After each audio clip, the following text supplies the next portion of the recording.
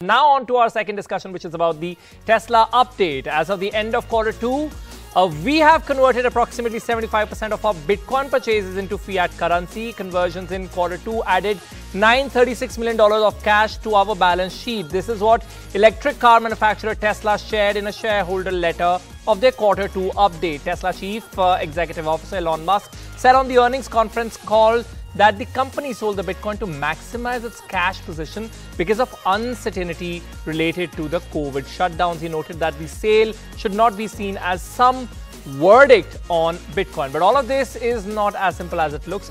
Elon is also an influencer in cryptoverse. Dogecoin, a meme coin most associated with Musk, gets impacted every time he tweets on it.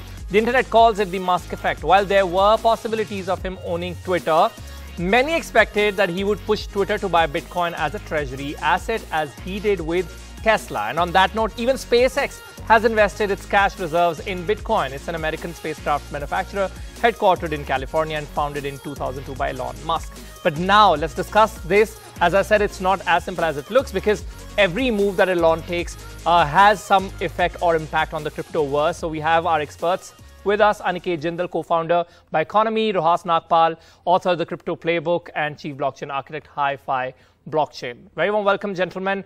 Aniket, I want to start with you. Do you think, after all, cash matters? A lot of people have been talking about Elon selling $1 billion worth of Bitcoin.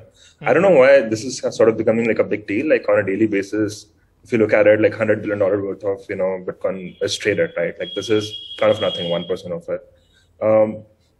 And along with Bitcoin, like, Elon also sold his Tesla shares, right, in Q2, like, just to have like more positions in Twitter. So why people are not commenting on that? Does it mean like he doesn't believe in Tesla? Like, that's why he sold it?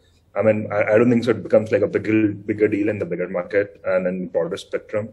And investors nowadays are more sophisticated in terms of how they invest. Like, if Elon is buying XYZ, I don't think so. Of course, like, there are few people who just listen to what he does, but like, if investments are just made. So are you also of the opinion, Aniket, that as a lot of people point out, that since he tweets several cryptic things, so we should not really be taking every move or every tweet or every statement of his very seriously?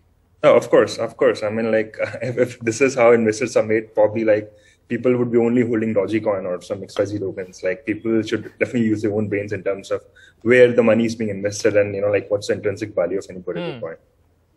Rohas, what is your interpretation of this move?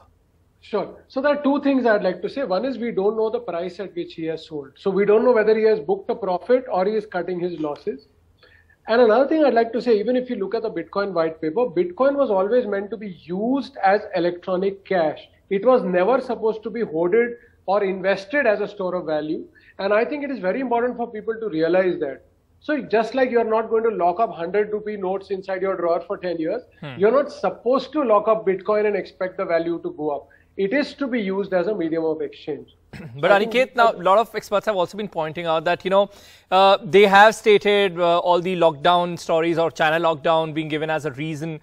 And some experts point out that it's a mere cover-up, but they are overall impacted by the global, ups and downs that crypto market is going through. Would you agree with that? Yeah, I mean, I think it's not only crypto, it's sort of related with everything happening in this industry. Like, if you look at iron, steel, macro, or anything else like Netflix, etc., everything has been sort of correlated to a certain extent. With crypto, definitely, I mean, not only like these, bad announcements, there's a lot of good developments also happening. I mean, Ethereum sort of announced its merge. That's going to be happening in September.